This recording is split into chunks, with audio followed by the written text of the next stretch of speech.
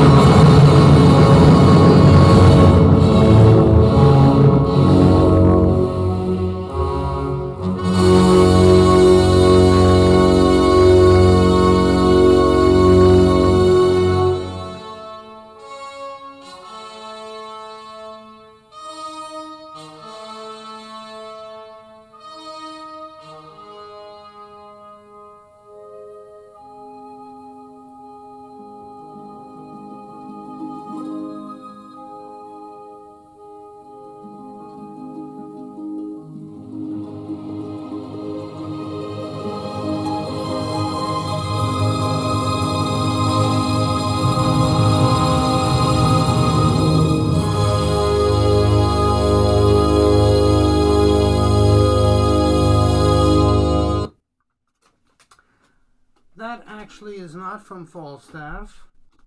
It's not even by Verdi.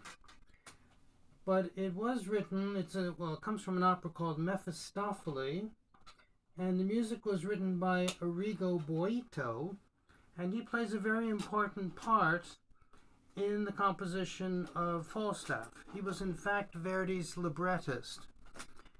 Now, Boito, who was born in 1842, dies in 1911, had a split career in that he was half composer, half writer. Probably during his lifetime much more successful as a writer than as a composer. He composed very little. And this was a dilemma in his life, and really which way to go, and he may have even suffered from memory blocks, composition blocks or mental blocks, there we go, mental blocks, in that he composed Mephistopheles, had it produced in 1868, was an absolute fiasco, revised it, was performed again in 1875, and became a little more successful. And today it's on the fringe of the repertoire. It's an opera that I like a lot, mainly because it really follows the text of Goethe's Faust instead of Gounod's, who's all Frenchified and is not much fun at all. But it's very unusual to have a composer serve as a librettist for another composer. And I can only think of one other example in music history, and that would be Giancarlo Menotti, if you remember him, American composer, who wrote some 26 operas, maybe you recall, very popular. It was played every year on television for a number of years, Amal and the Night Visitors. And he also wrote the libretto for his lover, Samuel Barber, and his opera Vanessa. Otherwise, I can't come up with anybody else. Now, we do have composers who wrote their own libretti, and probably who first comes to mind would be Wagner. He wrote all of his own libretti. Berlioz wrote at least the last two by himself, for Béatrice et Bénédicte and Les Troyens. Arnold Schoenberg, whose music we don't want to listen to, composed 3 of his own libretti of 4 operas. And then we have the case of Richard Strauss, which we're going to get to next month with Rosenkavalier, who, for 2 operas, Salome and Electra, took a play and used the play and tinkered just slightly here and there to convert it to a sort of operatic form. But in that case, you would consider him his own librettist, even though it was the play by Oscar Wilde for Salome. And then Electra, he was actually in touch with the person who had done the adaptation, a new adaptation of Sophocles' play. It was Hugo von Hofmannsthal, who was one of the very fine poets of the day. And Strauss wrote to him and said, I'd like to collaborate with you on Electra. Would you be my librettist? And Hofmannsthal said, you don't need me. Just take the play. If you have some questions, here's my phone number. But you can do this on your own. So even though you see very often in recordings, for example, libretto by Hugo von Hofmannsthal, it's not by von Hofmannsthal. It's his version of the play of Electra that Strauss would condense into an opera. Otherwise, most composers are going to use librettists, professional ones, competent ones, sometimes maybe too often incompetent ones. And so this is very unusual to have Boito write 2 libretti for Verdi, and this is going to be very at the tail end of Verdi's life. Of course, Boito also had written a libretto for Otello, and he wrote several other libretti. Ponchielli's La Gioconda, that's his, that was premiered in 1876, and then some forgotten composers today. Bottesini was also a great double bass player and conductor who conducted the premiere of Aida in Cairo. An up-and-coming young composer named Catalani, who died sadly too soon. He was just at the beginning of Verismo. So there's 7 libretti, very little music. I can count about 7 works in total. There is the opera Mephistopheles, and there's a second opera, Nerone, and he spent 50 years writing this opera, left it unfinished at his death, had to be completed by one Vincenzo Tomasini, and then finally performed in 1924, premiered by Toscanini. No great shakes, this work, nothing like Mephistopheles, and you rarely get to hear it. But his problem was, what did he want to be, a writer or a composer? Obviously, it seems like he was leaning towards writing because he was one of the fine poets and a fine novelist of his time. And then very sadly, on top of having sort of this mental block towards music, he also had one towards writing, so that he couldn't even write a letter at the end of his life. But this was a great combination. This is one of the great composer libretto or librettist combinations in music history. These 2 works, Verdi and Boito, you have to include Hugo von Hofmannsthal and Richard Strauss, and of course Lorenzo da Ponte and Mozart. Those are probably your big 3. Now, Boito is going to get a chance to meet Verdi when he's very young, when he's 19 years old. As I said, he's born in 1842 in Padua, studies at the Milano Conservatory, and there he meets an aspiring conductor-composer by the name of Franco Faccio. Wonderful name. And they're going to collaborate on 2 cantatas. Boito primarily writes the texts, Faccio the music, and with the second one they win a prize and a grant to be able to study abroad. This is in 1861, when he's 19. At that time, Verdi was spending some time in Paris, and armed with letters of introduction to Verdi, they go to Paris to see him. And Verdi was rather impressed with, certainly, Boito, who at this point was very well read, very intelligent. And Verdi had just received a commission to write an Inno della Nazione, a hymn of nations. This was for the opening of a great exhibit in London. And it's what we call occasional music, music that's written for a specific occasion. Verdi hated doing this type of music, but of course, did pay, though he really didn't need the money at this point. But he felt an obligation because several other composers had been asked to contribute, and so you would have a composer representing each country. Verdi, Italy; Giacomo Meyerbeer, Germany; Daniel Francois Esprit Aubert, France; and Sterndal Bennett of England. And he didn't want to let the other ones down by not contributing, so he joins in with the so-called fun. And he asks Boito to write the text, which he'll do. So this is their first collaboration. And when it is premiered in 1862, it's very well received. It was to celebrate peace amongst nations in Europe. Europe is coming out of the Crimean War. You've had a revolution, major one, that affected lots of Europe in 1848. You have the unification of Italy, which is just about done.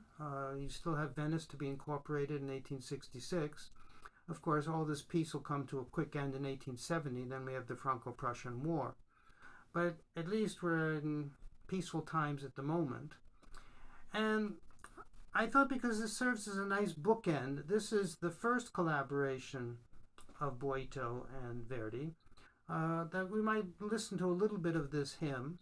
And then, of course, we'll deal with Falstaff, which is their last collaboration. So here goes the Inno. I'm going to start halfway through. You have to let me skate to get to the point. Come on, cooperate. There we go. So, and we're at 6:40. Unfortunately, after this hymn, relations are not going to go well between the two of them. We'll start there.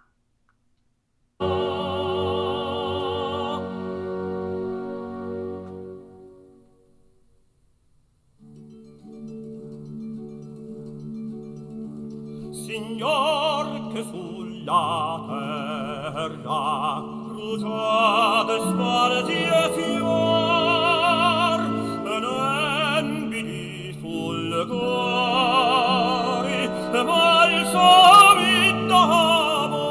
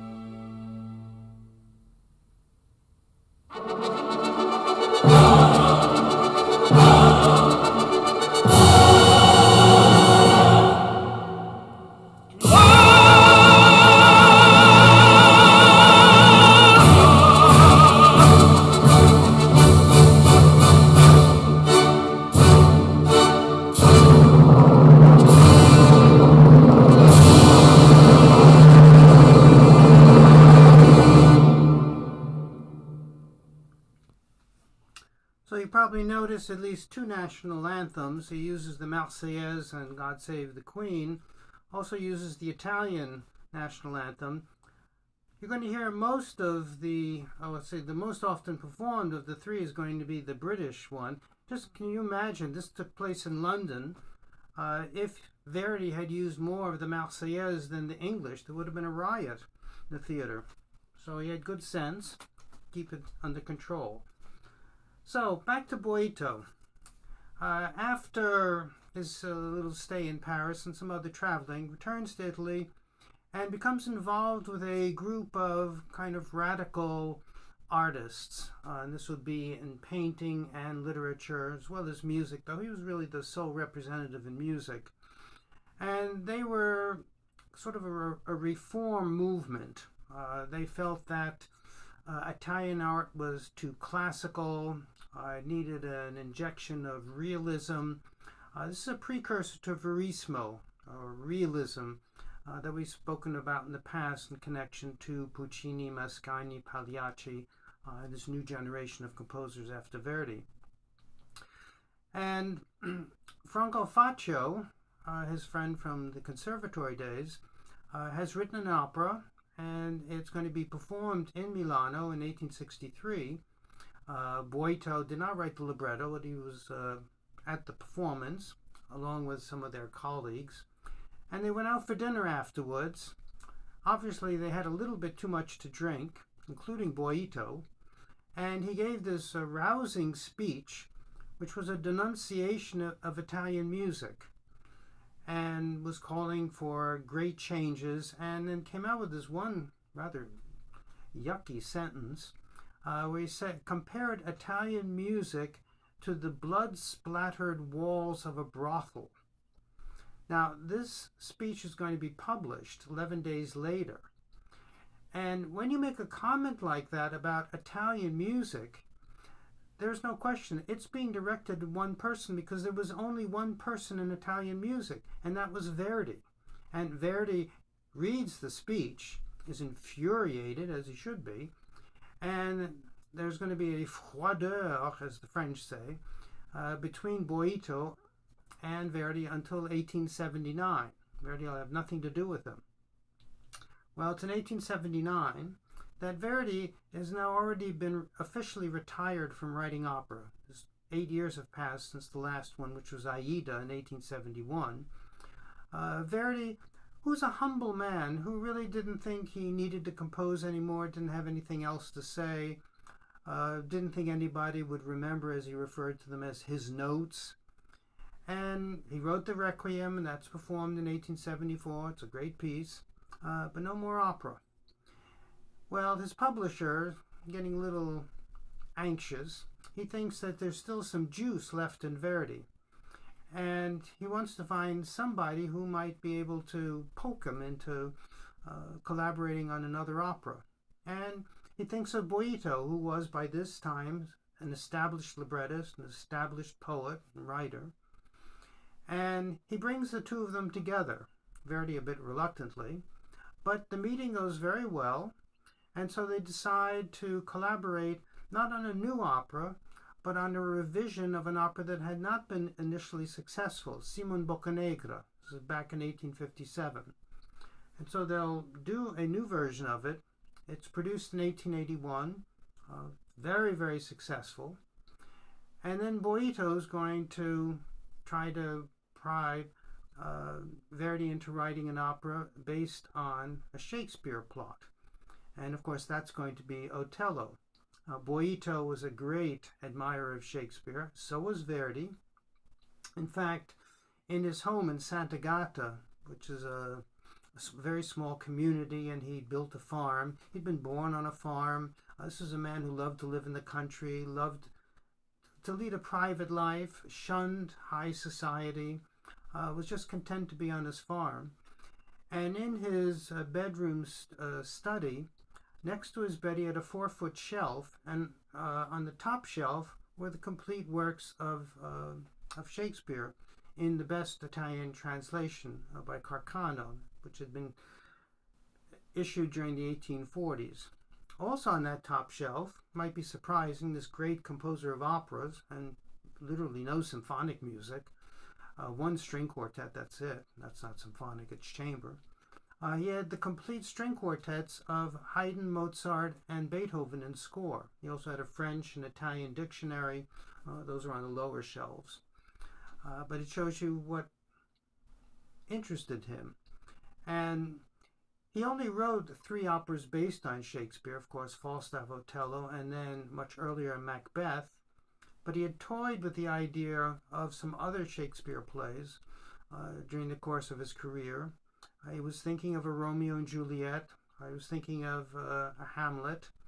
And then for years, he was contemplating King Lear. And even after he stopped composing operas with Falstaff, excuse me, he was still thinking about King Lear, but it would never happen. So they found a common thread. They both loved Shakespeare, and so the proposal is, let's do Othello.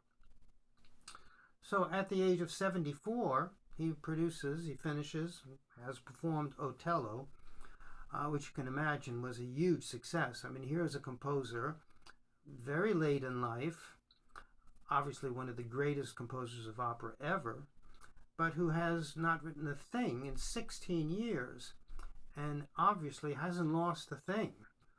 Othello is one of the great operas, and in part because of the libretto of Boito. The combination of libretto and music is simply extraordinary. Now comes the next project. Again, Verdi is a bit hesitant. He thinks Othello should be his last. But it's Boito who's going to suggest Falstaff. And I must say that by this point, despite the fact that there was that long froideur between them, they become very, very close. There's a huge age difference between the two of them. I think it's 29 years. So that Boito at this point is almost considered like a son to Verdi, who had no children. And they would remain very close until Verdi's death. And in fact, Boito will be at his bedside when he does pass on. Well, it's in July of 1889 that Boito suggests Falstaff. And he sends Verdi a scenario, what his intentions are. And Verdi immediately starts to compose music. In particular, he starts to experiment with little fugues. And in fact, the opera ends with a fugue. And he's all excited, says, now, well, get me a libretto as quickly as you can. And he's going to he's going to complete Act 1 by March of 1890, and then by April of 1892 he's completed the first 2.5 acts, and by September of that year the opera is complete, and in November Verdi starts to rehearse with the ensemble. These are only piano rehearsals, and it's at the beginning of January of 1893. He's going to settle in Milano. He always stayed at the same hotel, the Grand Hotel of Milano. And again, excuse me. He's going to start now with full rehearsals. There are going to be 60 rehearsals, and these are all closed to the public. Verdi very much involved. He believed in coaching the singers, not only in terms of singing, but in terms of body movement and placement on stage, as to say, on the decor and costumes. And for Verdi, he's going to get his way. Anything that he wants, he's going to get, because he's ready to pull out. It was the same thing with Othello. I mean, he would threaten that if a certain thing wasn't done his way, he didn't care. He didn't have to compose anymore. He didn't have to put on an opera. And it was the same with Falstaff. At one point, he was ready just to give a private performance at St. Agatha. But he does stick to his guns and is going to rehearse in January. And it will get its premiere on February 9th at La Scala. And as you can imagine, the whole world is full of anticipation, expectation. He chose as a conductor Edoardo Mascheroni. Now, he wanted Franco Faccio, but Faccio sadly had died of insanity due to syphilis.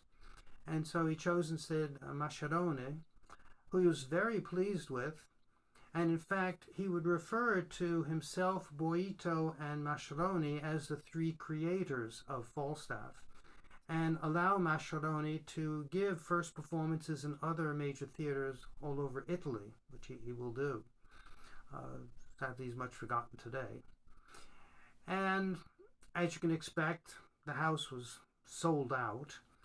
Prestigious audience. If some of you know the portrait painter Boldini, he's in the audience along with the young Mascagni, young Puccini. And the opera is very well received on one level, which we'll get to a little bit later. Now, this premiere almost didn't come off, and it was because of a singer.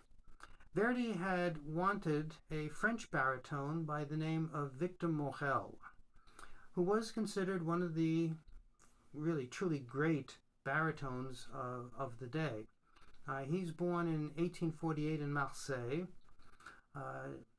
He had initially studied architecture in Aix-en-Provence nearby at the École des Arts et Métiers, but then he discovered that he had an impressive voice, and so he abandons architecture for music, but the arts will always be very close to him, as we'll get to a little bit later. And he's going to study at the Marseille Conservatory, then at the Paris Conservatory, and at the age of 19 makes his debut singing in Guillaume Tell by Rossini in Marseille, and a year later, only age 20, is going to perform as the Count de Luna in Il Trovatore at l'Opéra. But as we discussed last week with Pauline, he gets boxed out because there was another great baritone, Jean-Baptiste Faure, and you could only have one great singer at a time at a theater, and this was Faure's territory. It's not Faure, by the way, it is Faure. There's no accent at the end. And so he's going to have to travel and perform in Venice and Florence, building up a reputation. Makes his debut at La Scala. He's only 22.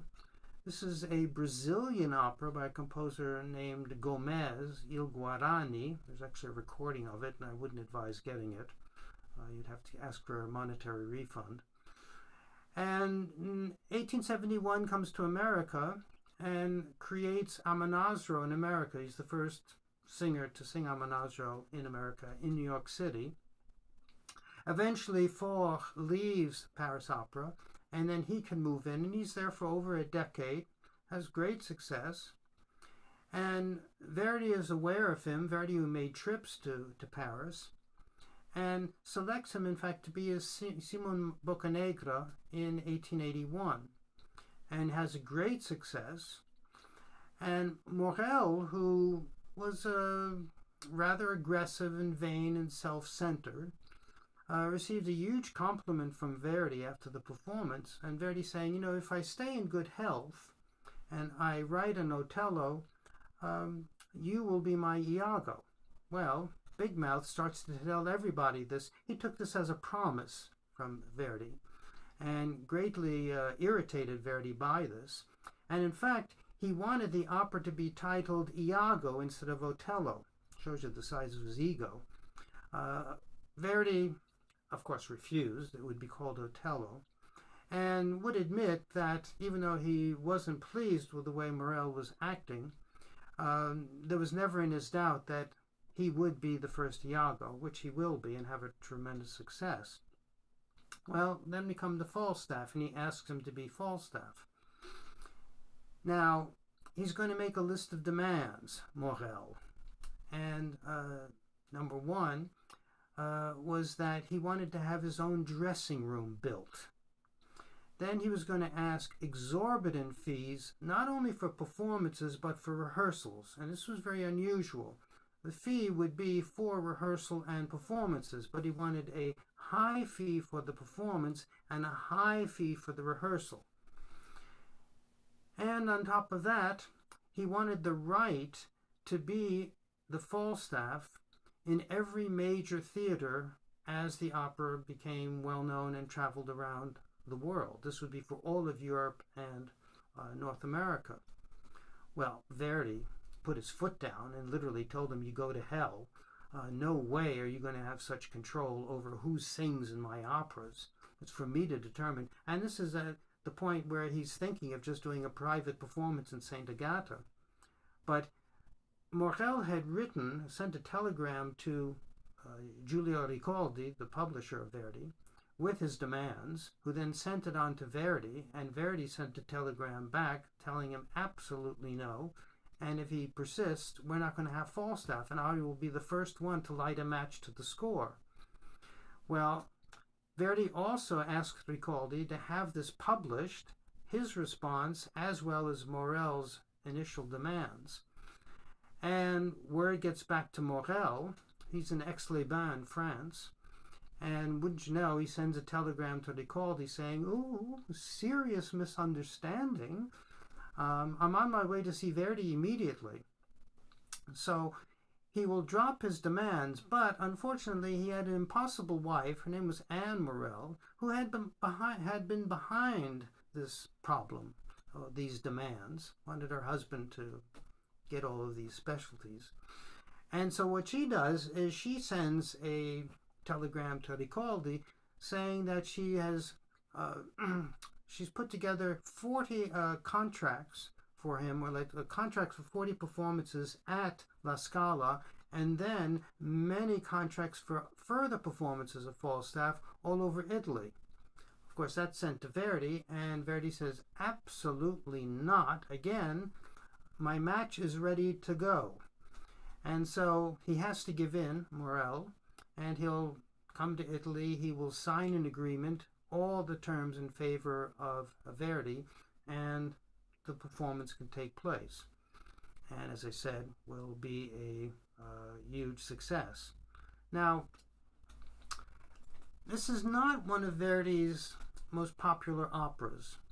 That doesn't mean it's not one of his greatest operas. It's considered one of the greatest. But Verdi's going in a new direction here. He's already started it with Otello. And we've talked about this with Lohengrin. He's not doing numbered opera anymore. And in this respect, he was criticized to be Wagnerian, which infuriated him. He thought it had nothing to do with Wagner, or he didn't. Wagner, as I spoke before, was interested in the importance of the orchestra, that the opera would be an opera with symphonic music, or call it a symphonic opera. Verdi never believed in this. He would always say, opera is opera, symphony is symphony. And despite that, the importance of the orchestra in Otello, and particularly in Falstaff, does approach sort of the idea of Wagner. Not this question of leitmotif. That Verdi isn't doing. But you're going to have very important orchestral activity. The vocal score of Falstaff, it's not a hummable, that's a word, opera. You're not going to go out, humming to yourself, da, da, da, da, da, da. There are no real tunes in it. What you do have is one succession of melodic fragment after another. And it's still very impressive, because what he and Boito were trying to do was to have the perfect integration of words and music. So the music follows the text of Boito. You have an interesting musical phrase, but it ends at the end of the spoken phrase. And so you have constantly new material, but it's very short, it's very brief. And it's only at the very end, and this is what we'll listen to at the conclusion of the opera, that you have two moments what you might call them an aria, and when you read the so-called experts, everyone says something else. Some call one of these numbers an aria, which it's not. Some call it a sonetto, which is what Verdi calls it, which is just a song. And he's very careful to make sure that these two very lyrical pieces are abruptly ended by the interjection of some other character. They're literally cut off, or by the orchestra. And particularly this sonetto that you'll hear sung by the tenor Fenton, it is dramatically stopped because they did not want the focus to be on Fenton, but on the whole plot in general and what is going on, and the continuous music. So this is quite different on the part of Verdi, and probably has contributed to this opera not being that popular. People were so used to these great tunes by Verdi, and numbered opera. Everything in the opera had a number. Aria number 1, chorus number 2, march number 3, etc. So, in terms of popularity, it will be rather successful in Italy. To give you a couple of numbers, from 1900 to 1960, it was the 4th most performed opera by Verdi at La Scala. During the same period at the New York Met, it was the 9th most popular opera of Verdi. But even more surprising, in that same period of 1900 to 1960, it was the 60th most popular opera performed at the Met. That's pretty low. So it comes to the Met in 1893, I believe, and to my source book, 1987, it's only had 107 performances over the course of 17 seasons. This is very low for a typical Verdi repertory opera. And again, the reason being that it is so different. So, I guess it's time for me to tell the plot. As you all know, I dislike this intensely, and this is such a confusing story. Of course, it's based on The Merry Wives of Windsor by Shakespeare, and we're during the reign of Henry IV, which would take us between 1399 and 1413, and we're in Windsor.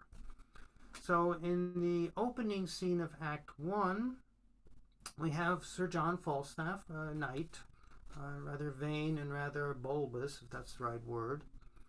And he's sitting, drinking with his buddies, Bardolph and Pistol.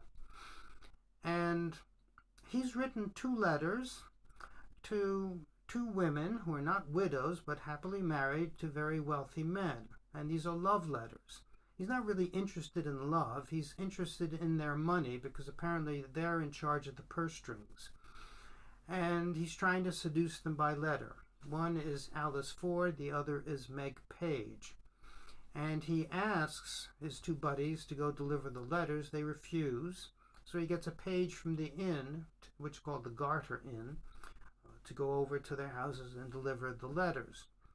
Meanwhile, there's a Dr. Caius who appears, who it seems the night before had been drinking with Pistol and Bardolph, and he became completely drunk, and they stole his horse and they pickpocketed him, and he's come to protest to Falstaff, and Falstaff kind of brushes him off. He says, yes, I was behind it, but get lost, and has him kicked out of the tavern. That's pretty much it for scene 1. Scene 2, we're in the home of Mrs. Ford, and she's received this letter, and coming to her house is Mrs. Page with I don't know if it's a friend or a colleague, by name of Mistress Quickly, and she's coming along with a young man named Fenton. Mrs. Ford has a daughter, the name of Nanetta, and Nanetta and Fenton will be sort of the very by-the-side romantic angle of the story. So they show the letters to one another, and they see that word by word they're exactly the same, and they're furious, and they want to punish old Falstaff. So they're working on a plan, and you're going to have Mrs. Ford writing a letter back and having it sent by way of Ms. Quickly, saying, listen, my husband is out of the house every day between 2 and 3. Oh, why don't you come over? And we'll have a roll in the hay. Unfortunately, Mrs. Page cannot because her husband is always at home. So, quickly goes quickly to the tavern, I guess you could say. And meanwhile, Ford, the husband, Mr. Ford, is going to find out about this and thinks that Falstaff is pursuing his wife. He's not mistaken there.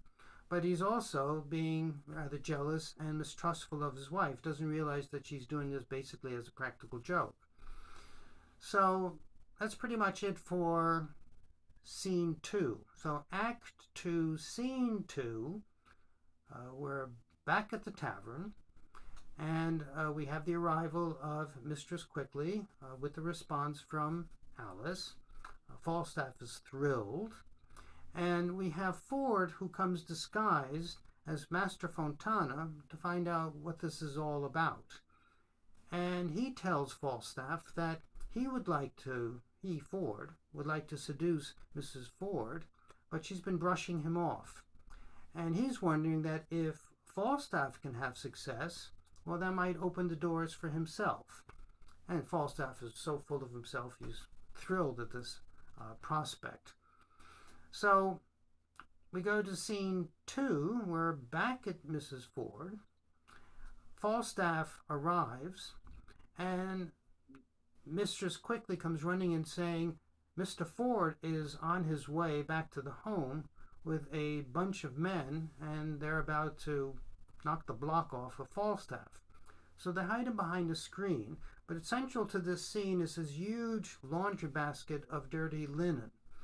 Falstaff arrives, is hidden behind the screen.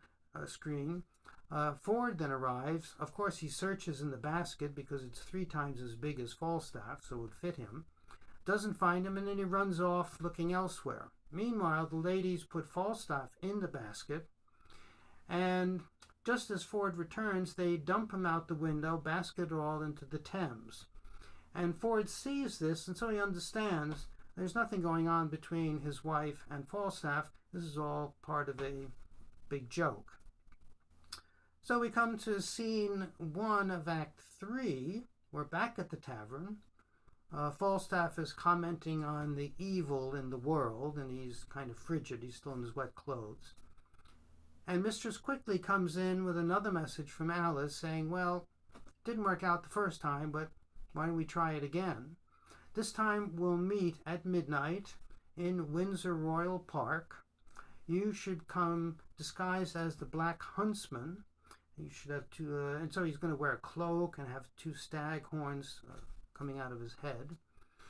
And all is set, and now everybody is in on the so-called joke. Bardolph and Pistol as well, Dr. Caius, everybody's going to be united in this scene.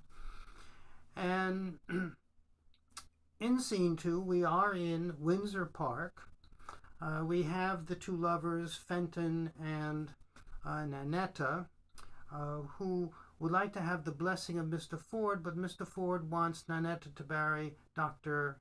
Caius, who's causing complications. So, well, we might as well just listen to this now. We'll listen to the one maybe quasi-aria, but certainly the first lyrical moment in the opera.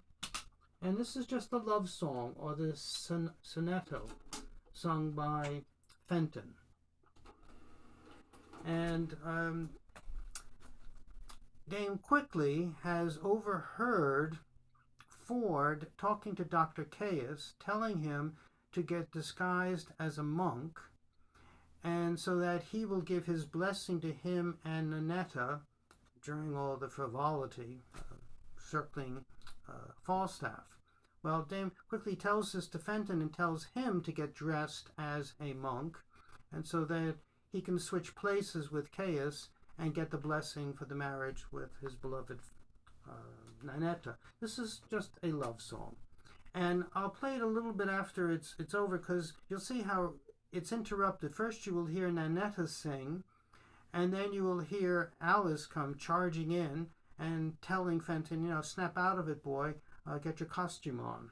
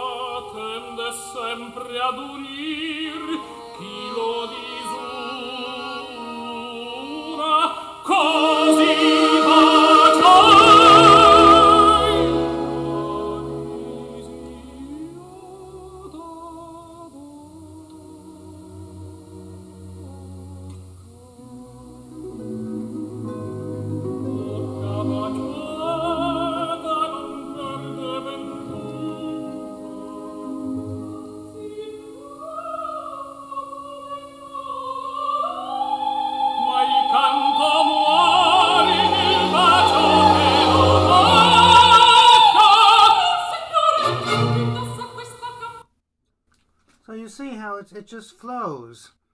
No time for applause. Normally you would be cheering or doing the opposite.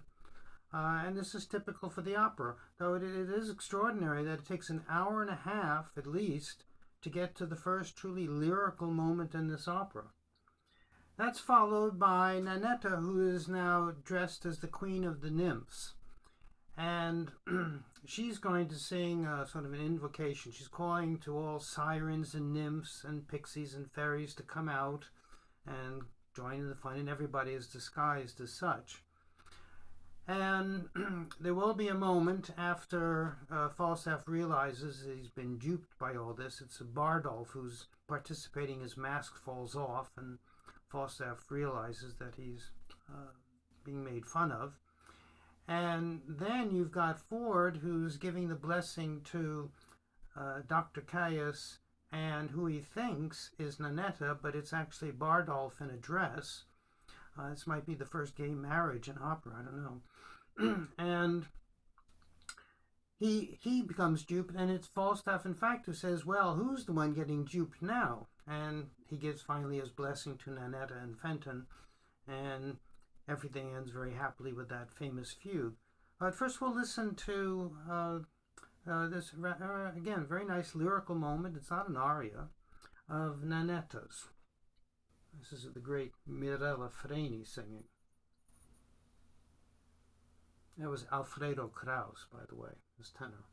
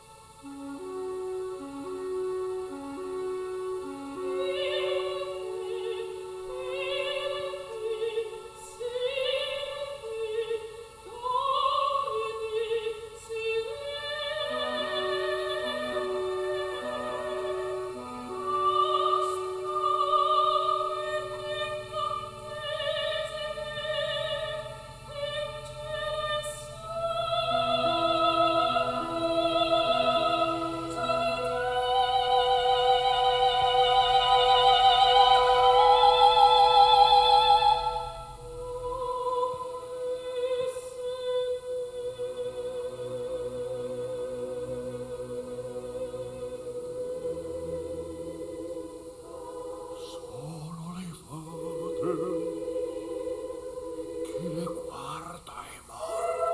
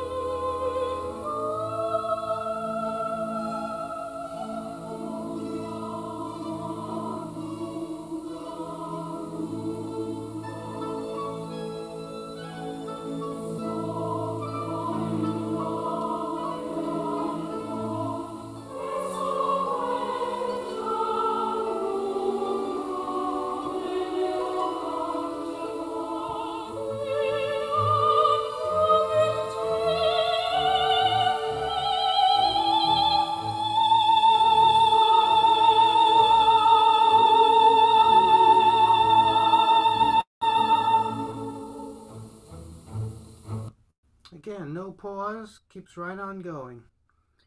And we'll end with the fugue. By the way, if I didn't mention, the whole purpose of this is to taunt and to beat up on Falstaff, and that's why all these characters come out in disguises. So here's the final fugue.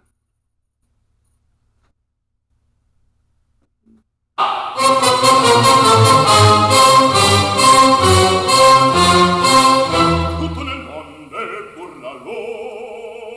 È nato burlone, burlone, burlone. Tutto nel mondo è burlalò. È nato burlone, burlone, burlone. Tutto nel mondo è burlalò. È nato burlone. È nato burlone, burlone, burlone. Tutto nel mondo è burlalò.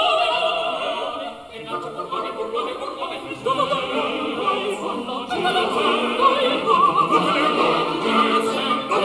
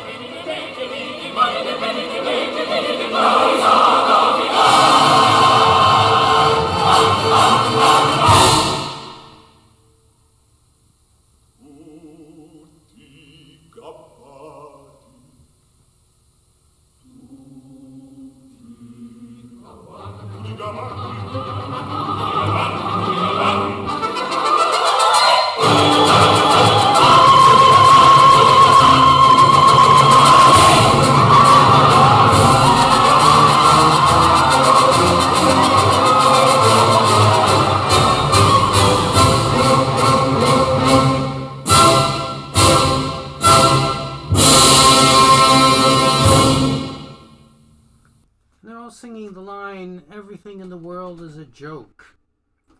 And one thing to keep in mind that makes this work particularly remarkable is Verdi wrote this when he was in his late 70s, completed it just before his 80th birthday. And there is no composer in history that wrote something in opera, I think in anything, that comes close to this in quality. Richard Strauss wrote his last opera when he was 77, Capriccio. You're not going to compare Capriccio with Falstaff. And if you go way back to the Baroque era, Claudio Monteverdi wrote The Coronation of Poppaea when he was 76. That's a very fine work, but once again, it is not on the masterpiece level of Falstaff. So this is truly a remarkable achievement. Anyway, that's it for today. We're back in, I guess it's 2 weeks. We're going to do one of my favorite operas, Rosenkavalier. So that should be a lot of fun. And